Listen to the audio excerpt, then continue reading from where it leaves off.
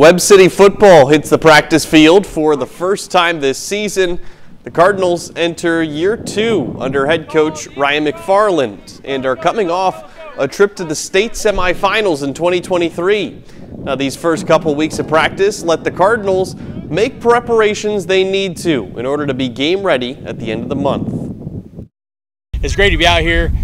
Football in the summertime, June and July is such a long month, and we do a lot of weight training and conditioning and speed training and do a lot of practices, but there's not a lot of fun that goes along with that. So to get out here and to see that we have a scrimmage later this week, we have the jamboree next week, so the kids are starting to see that light at the end of the tunnel, so the sense of urgency is definitely going up. Coach has been talking a lot about how we need to focus a lot more on the underclassmen to just bring them up a little bit. And then I know as for our senior group, we've been really excited just to lead the group.